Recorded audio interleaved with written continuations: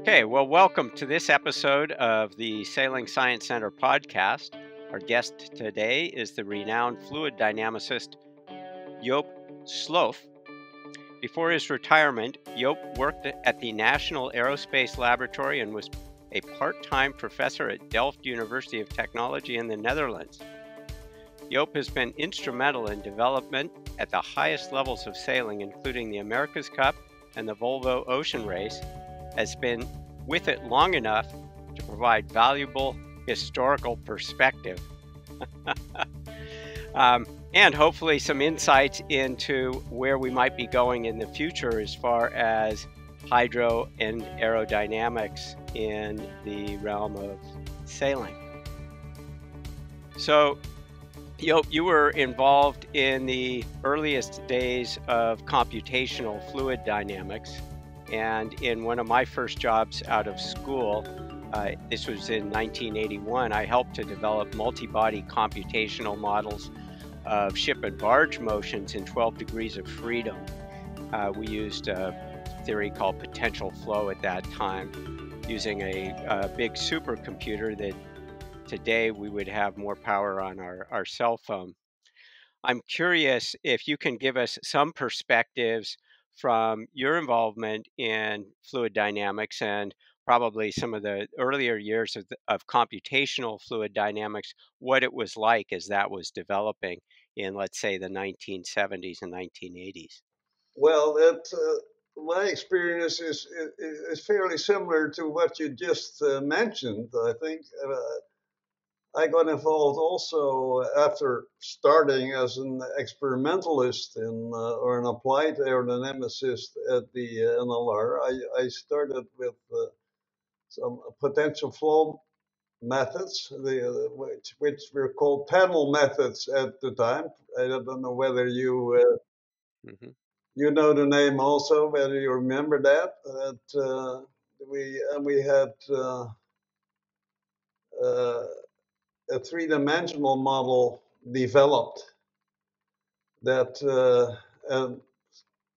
that worked pretty good for the circumstances. With as you said, very limited computer power. We had to run cases overnight, which ran for many hours, and which you can now do in a split second on your cell phone, as you just mentioned.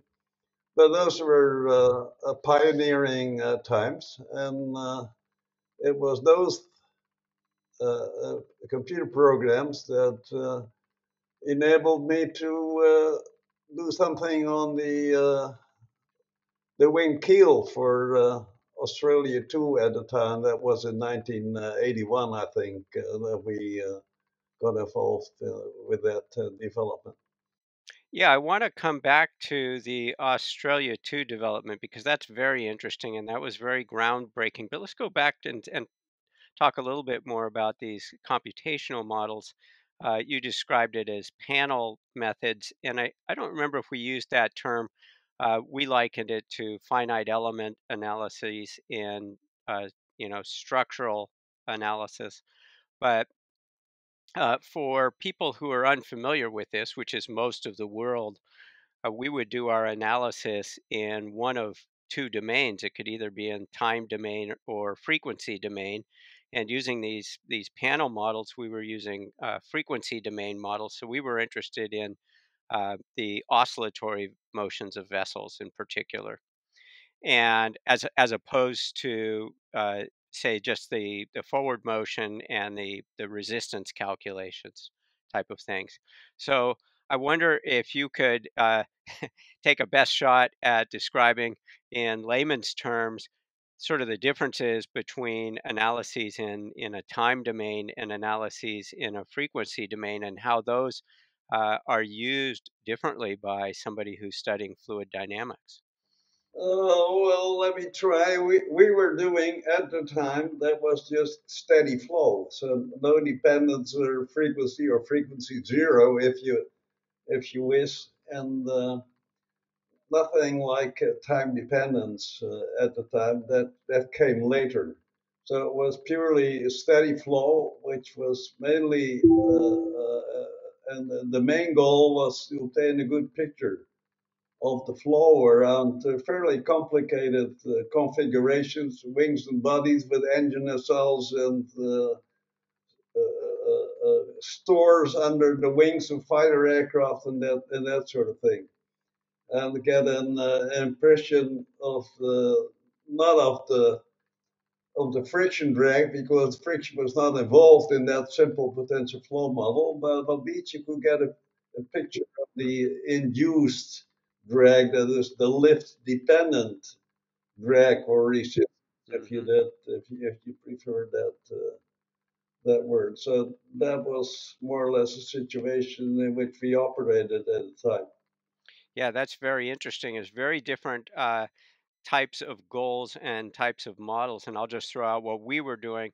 I was working in the marine industry, and what we were interested in was the motions, in particular, of drill ships and barges. And for the drill ships, they would be in a sea state that at some point you had to stop drilling because, well, the waves were too big, and we had to figure out, well, at what sea state would we have to stop drilling, and what would the operability be of this vessel in a particular environment. So it's very different, and it was all with a zero forward speed assumption that the ship was anchored, right? And then with the barges, we just neglected that there was any forward speed. What we were concerned about, these were what we call jacket tows, and the jacket, it's the structure that holds an offshore platform, and the largest loads they would ever see in their lifetime was being towed from the yard where they were built to where they were launched, and the accelerations from the waves. So it's really very different kinds of problems, which was interesting. And we always thought that the ultimate solution was a time domain solution, but we didn't have the computing power for it. Um, so it's interesting to see how different these kind of problems are within the same field. Um, so let's move on from that, I think, and talk about Australia too. And I remember that very well. Um, because of what happened after it, there was quite an uproar that the U.S. had lost the America's Cup, and it seems that you might have played a part in that. And that this idea of the wing keel on Australia too was, it was very inspirational at the time, and it was very considered very non-obvious. Maybe it's good to start with a little bit of history for our younger listeners here with Australia 2, which was in 1983 and was the first uh, team or boat to win the America's Cup back from the United States. So this was really a big deal. And our guest today, Joop Slooff, was, I think, played a key role in the success of Australia. And the big thing about that boat was that it had a winged keel. And Joop, maybe you can describe a little bit about the evolution of that winged keel, which today seems so obvious to us, but in 1981 or 1983 was, far from being obvious. And why wasn't it obvious then? And what was the leap in understanding that made that occur? Well, when I got involved with the Australia 2 development effort, which was mainly done here at the Maritime Institute here in the Netherlands. Well, we had a year earlier, we had been studying winglets for aircraft. At the tip of most civilian aircraft nowadays, you have these winglets. They were invented in the around the early or mid 70s.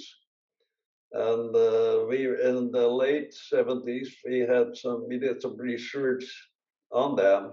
So I mean, you got a pretty good picture of what they could do and what they could bring for a direct reduction on aircraft wings. And when we got involved or even before we got involved with Australia 2, I had realized that the same mechanisms would work underwater on the keel of a sailing boat. And well, I simply got the opportunity to research that in further detail and prove that that was correct with the Australia 2 development. Yeah, and it proved itself correct on the race course. What specifically was the effect that they got from having those winglets on the plane or on having the winged keel on the America's Cup yacht? Well, the main thing that with the span of the wings as we selected them at the time, there was about a 30% reduction of induced resistance of the keel of the drag due to lift, if you wish, of the underwater configuration. That meant about 1 minute in the average, potentially at least, a reduction of time needed for each upwind leg, which was a huge amount compared with the differences that were usually there when between the winner and the loser in the America's Cup 12-meter yacht races. Yeah, that really is a huge difference. When you look at a minute, if even just on one leg, if a boat's crossing a finish line a minute ahead of another boat, everybody's sitting there waiting for the second place boat to come in, right? Yeah, Or as they told the Queen, there is no second place. that's right. You either win or you didn't. Um, so today, the America's Cup yachts are quite different, and everything is about foiling. And even just in a lot of recreational areas, foiling is the big thing on the water.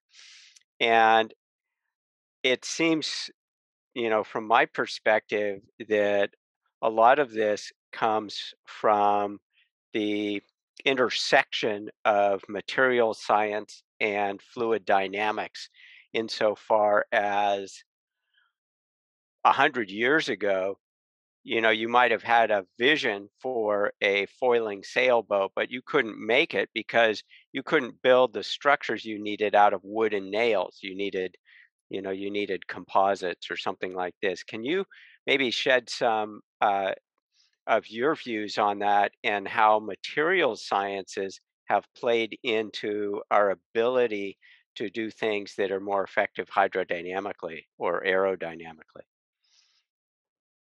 Well, that's difficult to say. There are many aspects, of course, in the construction. One of the main things is, I think, is the carbon fiber invention, and what possibilities that opens for constructions of the hull as well as mast and sails. Of course, I think that has been the most important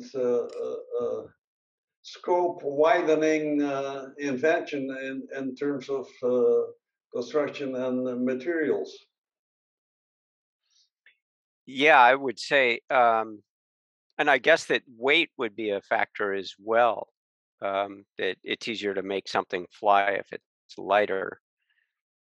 Well, that's the point. That's the main point, of course, for the carbon fiber constructions. They, for the same strength and stiffness, that they are an enormous amount of less weight than aluminum or steel or what or fiberglass constructions, as another example. Yeah. Now, you've also helped with campaigns in the Volvo Ocean Race, and the campaigns or campaign that you were involved with, were those? I know that the newer boats now are foiling even offshore. Were the boats that you were involved with foiling? No, no, they were certainly not for them. They were classical but very fast monohulls, so somewhat similar to the IMOCA class that we have nowadays in the ocean race scene.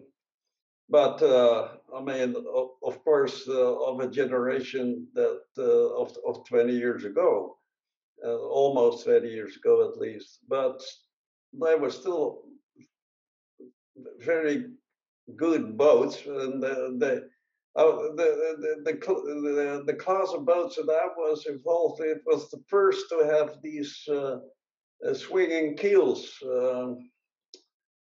canting keels in their configuration. That was a new thing, and I helped them in trying to prevent all sorts of unsteady fluid dynamic, hydrodynamic phenomena that might lead to disasters in the construction through vibrations and that sort of thing.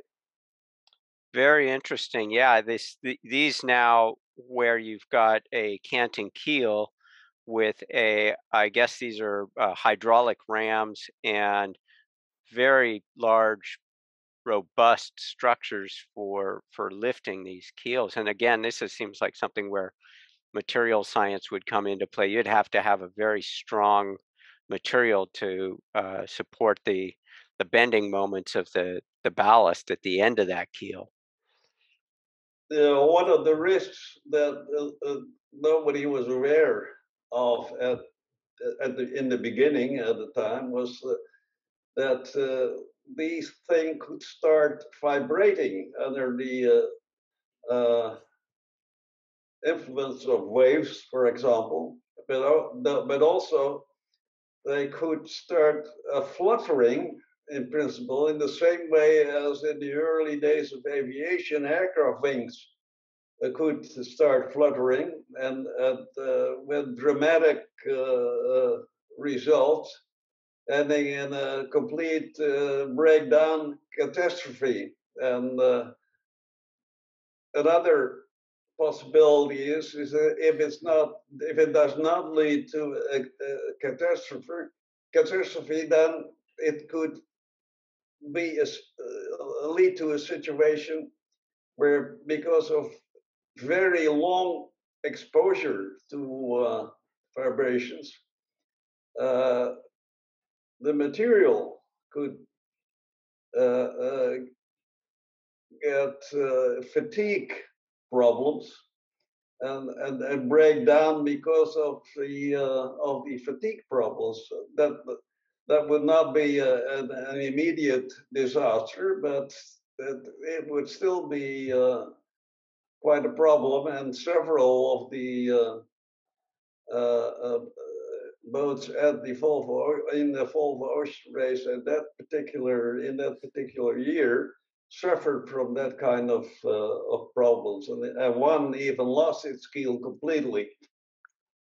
And was this determined to be from fatigue as opposed to impact or sudden wave loads or something like this?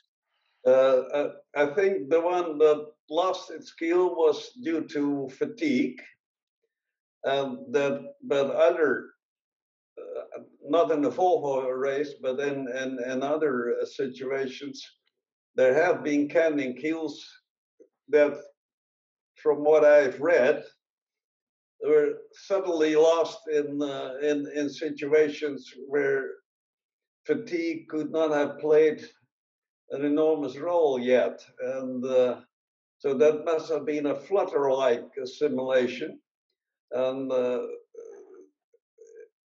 they were not aware. The designers at the time were not aware of that phenomena. Nowadays they are, but in the let's say around the turn of the century, the yacht designers were not aware of the risks of that sort of thing. Now, as you know, engineering student of the 1970s and 80s. I think we all saw the movie of the Tacoma Narrows Bridge Exactly. and how it self-destructed when the wind speed reached a certain point and the bridge started to oscillate. And this was, then due to vortex shedding off of off of the structure. And I think those of us who've sailed uh, very much have probably all experienced being on a boat where at a certain speed, either the keel or usually the rudder starts to hum or vibrate. I know on my family's Hobie Cat when I was a kid, when you got up to a certain speed, the rudders would vibrate. Is this the same phenomenon that was happening on the Volvo boats? That is, in some cases, that was the situation. Uh, but the nature was a little bit different in the sense that this sort of thing on wing-like and keel-like configurations, that can happen if the frequency of the bending mode and the frequency of the torsion mode are close. And if these are almost the same, then you can get an interaction between the bending and the torsional vibrations, and the whole thing can explode then in a second, so to speak, be above a certain boat speed. And I think that may have happened uh, in perhaps one or two cases, not in the Volvo Ocean Race, but in other races involving IMOCA type yachts. And I had realized that you can prevent this by moving the weight of the bulb forward. Like in an aircraft wing, the engines are hanging in front of the wing for particular that reason. It reduces the risk of interaction between the torsion mode and the bending mode in the way that the whole thing can explode dramatically.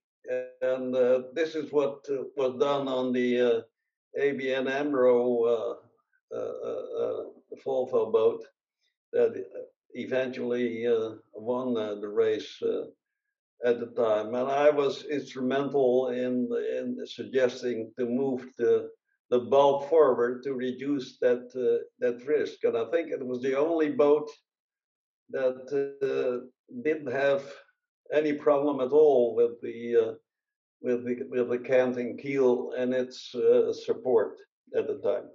Well, what strikes me now is you've just in while we've been talking, given two examples of how your background in aerospace has transferred over to sailing in ways that I would have expected. Um, just now with moving the weight on the bulb forward, but earlier in talking about how the winglets on airplanes preceded by about 10 years the winged keels on sailboats. And so it's interesting that I was completely unaware personally that these kind of developments were coming from the aerospace field. So that's kind of an exciting thing to learn. Um, are you still involved in any kind of design work on modern sailing craft, or are you completely retired from that now? Or are you keeping tabs on what's going on? Oh, I keep an eye on what's going on. I'm not directly involved anymore with important developments in that area. Once in a while, I help a friend, suggest a friend that he should change something on his keel, on his rudder, or something like that. But that's not really serious. To come back to your remark that you were not aware many of the things that are nowadays fashionable in sailing yachts come from the aerospace scene. Uh, I think the reason that I was a yachtsman, that I had a sailing boat since 1976 or something like that, I was an aerodynamicist at the same time. You can't prevent yourself from connecting the two and exchanging ideas from one field to the other, and that is, I think, an opportunity that was there for me to exploit, and the Australians also were happy to do something with that. Yeah, we're speaking with Joop Slooff. He's an aerodynamicist and hydrodynamicist, or just more broadly, fluid dynamicist, and the author of a book called The Science Behind Sailing. And his book has been described on Amazon as the New Testament of fluid dynamics. And um, I think that's a great moniker. And maybe, Joop, if you could say a little bit about what is different in your text from maybe some of the classic texts on on hydrodynamics and aerodynamics for sailing from authors like C.A. Markai. What has changed in our understanding of fluid dynamics over, and let's say, the last 40 years? Um, well, the Marchai book, I know that quite well, of course, is it's not, in my perception, an easy reading book. Perhaps mine isn't either. I don't know. That's not up to me to comment on. But what I've tried to do and is to make a link between, let's say, the fairly deep science and what it means for somebody on the sailing boat. I hope I've been able to do that, because I have been, and I'm still doing both. I mean, I'm both a sailor yachtsman and a fluid dynamicist, and I've tried to explain the why you have to do certain things on the sailboat, and not just only what you have to do, but I've tried to explain why you have to do certain things to get better boat speed, or a sail at a smaller repair wind angle, or whatever.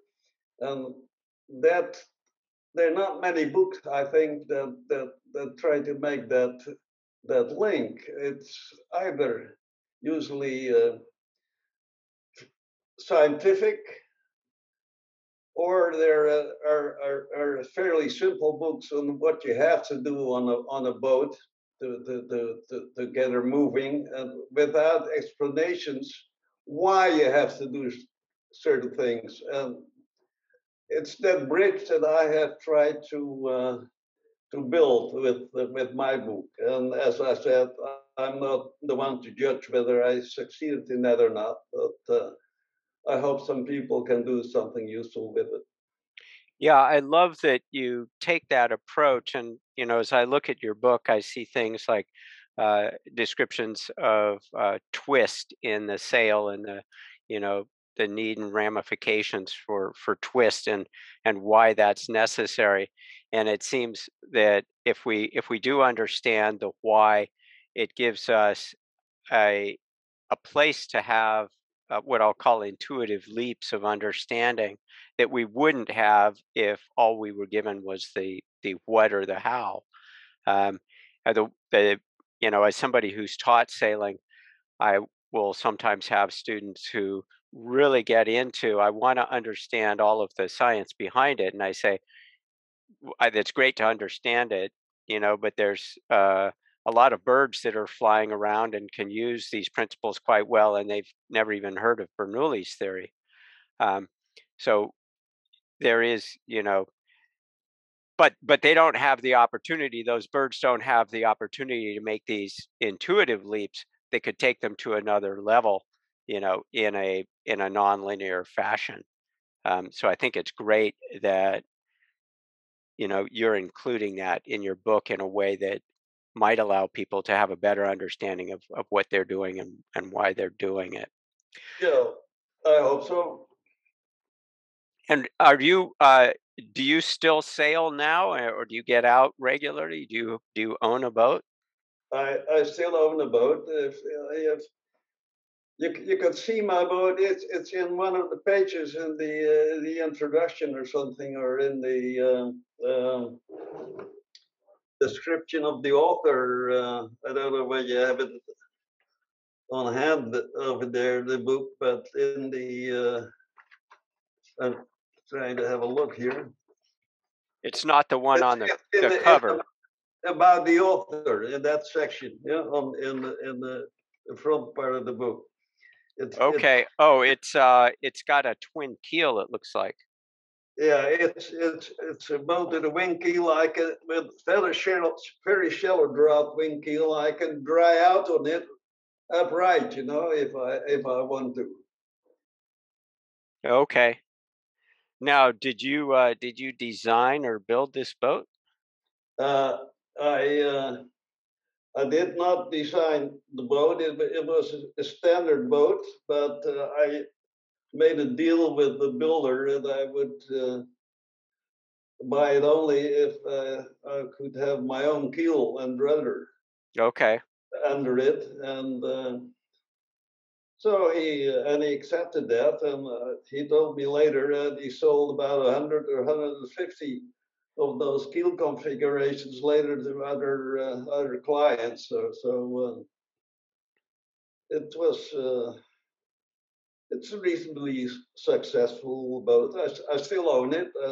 I've still been sailing with it over the past summer. I usually sail around the Frisian Isles, and right of the north of the Netherlands in the North Sea.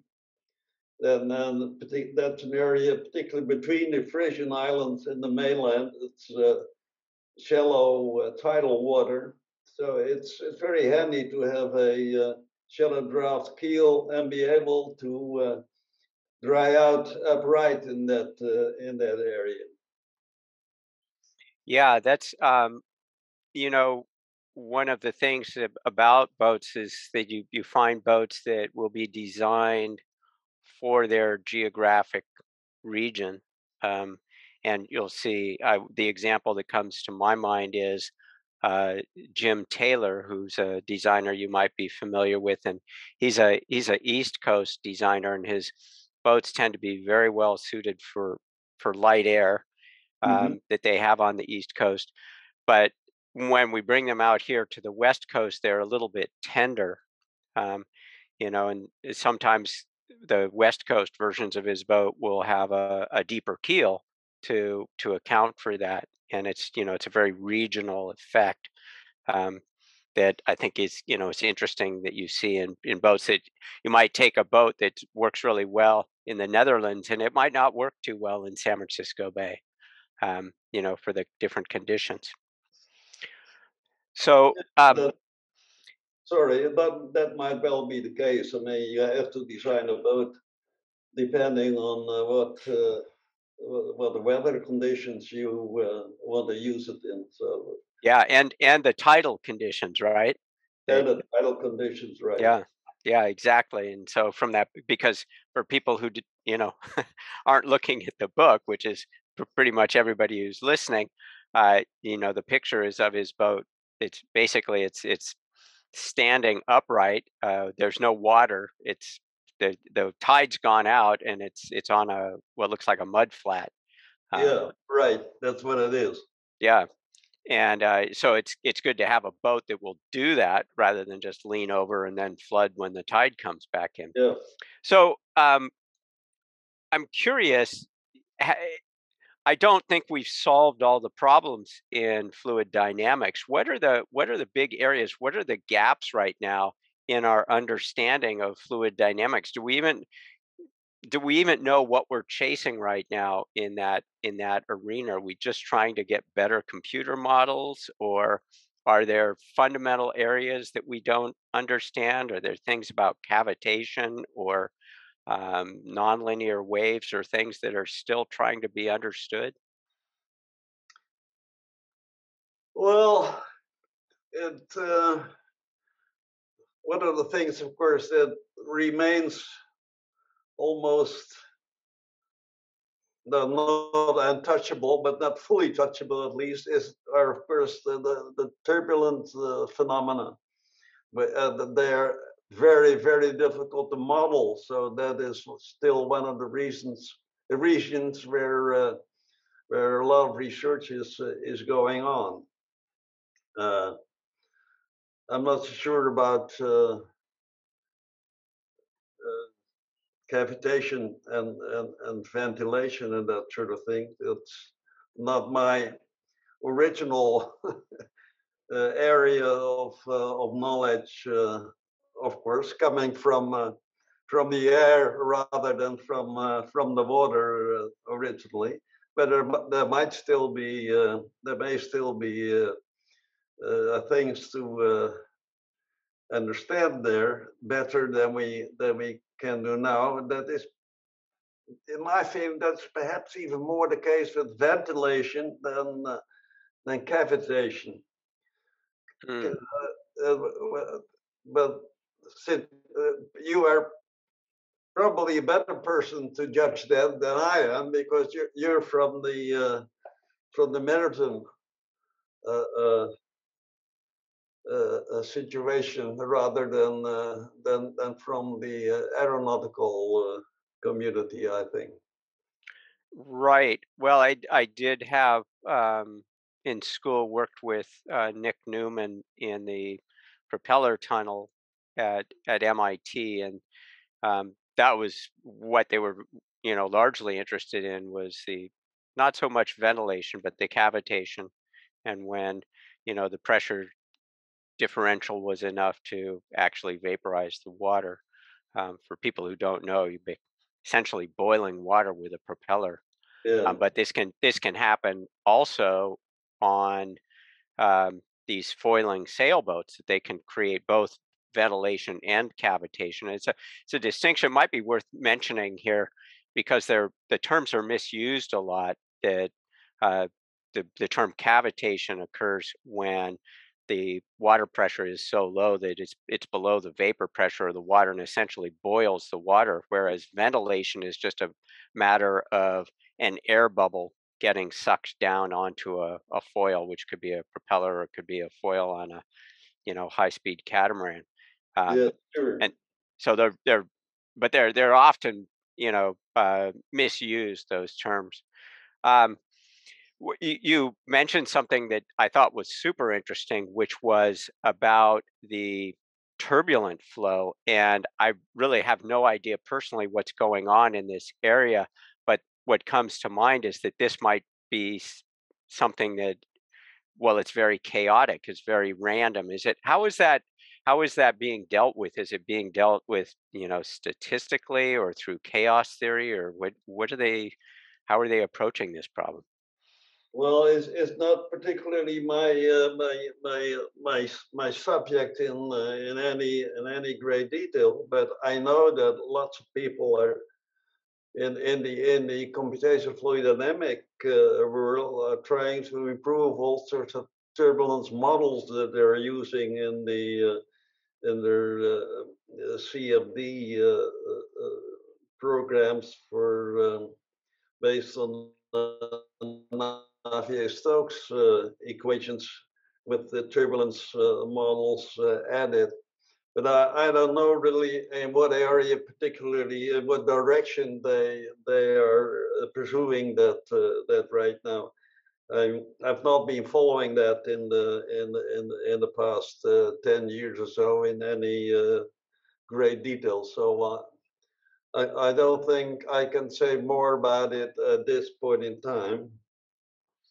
Okay. Well, it's always, it's great to hear these ideas because they're areas where we don't have good understanding. And from our perspective as the Sailing Science Center, we're looking at areas where where there is curiosity, and curiosity usually occurs where we don't have a good understanding.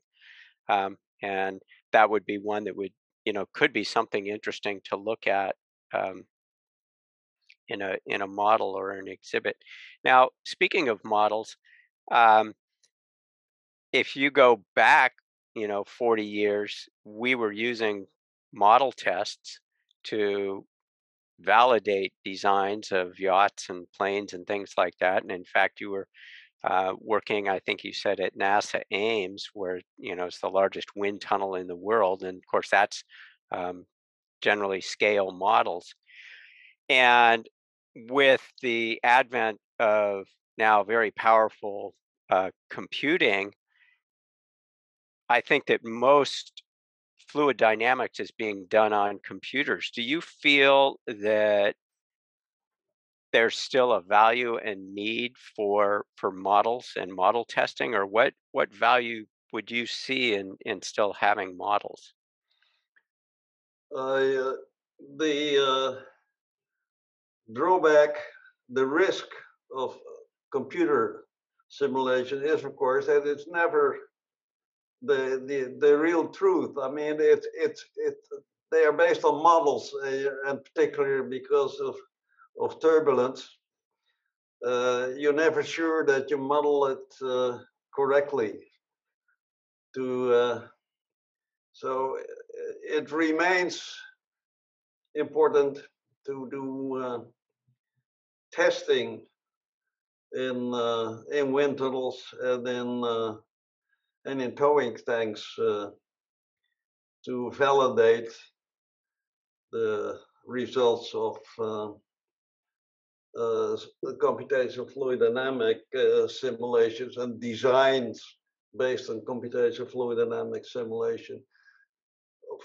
It, the the role of physical experiments in design and development has changed, of course, in the past few decades, in the sense that there's more computational fluid dynamics simulation and optimization of configurations using CFD. But the eventual, before a designer is really arrested as being the final shape, there's still a role for the physical experiments to validate and check these results, and that I think will still remain to be the case for some time to come. Perhaps that the percentage of effort uh, for the on the experimental side and the computational fluid dynamics side, that will still move a little bit more to the computational fluid dynamic side, but I don't see it. I don't see the experiments, the physical experiment, disappear completely. Not within my lifetime, which is nearing the end. Of course, because I'm getting fairly old, so it's not a big risk to say that, I think. Well, we hope that you're around for a lot longer, Joop.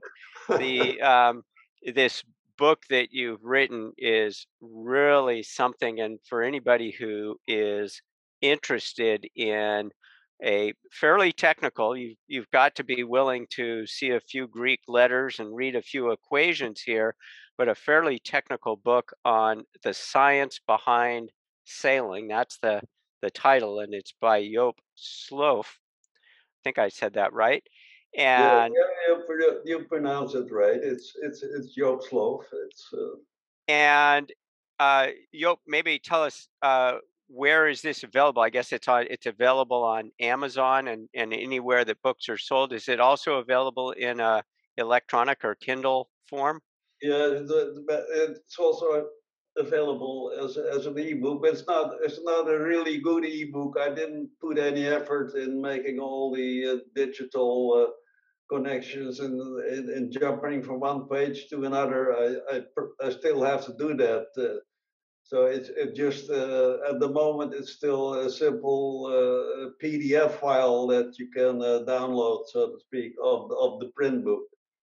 Okay, well, it's a spectacular book, and it's thoroughly indexed and uh, complete with a large section of references and lots and lots and lots of diagrams and figures.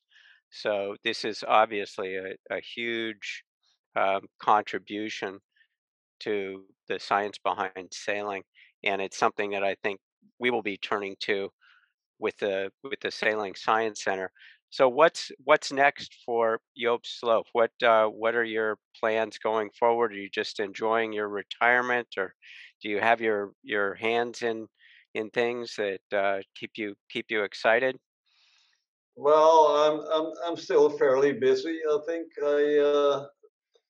I'm working also on a book in a totally different area. That is the genealogy of my wife's ancestors. Okay. I I found out that she has some kind of a knight in the Middle Ages as one of her ancestors. And it is extremely interesting to see to whom she is being she is related through that line, and I'm trying to find that out and write a book about it. So it's something completely different. That Apart is from that, I, I'm I'm still I've still been sailing this past summer. I still hope to do it next year, but that's the last year, I think. And now. then I'll hand the boat over to my children, and I'm still physically fairly good. I'm playing tennis twice a week. I play golf once a week, and do a lot of walking. I try to keep doing that for a while. Well, that's terrific. We hope that you stay in good health for a long time, and hope that this is not the last conversation between you and the Sailing Science Center. We may have some questions for you as we develop our exhibits and um, you know try to explain some of the things that we don't understand and are curious about. You can So always approach me with questions if you would like to do so. No problem. I'll be happy to try to answer them. we've been speaking with Joop Slooff from the Netherlands. And Joop is the author of a book titled The Science Behind Sailing. Joop, we really want to thank you for your time today. The Sailing Science Center podcast is a production of the San Francisco Sailing Science Center. The interview was conducted by Jim Hancock. Production and editing was performed by Charlie Dice. Thank you for listening.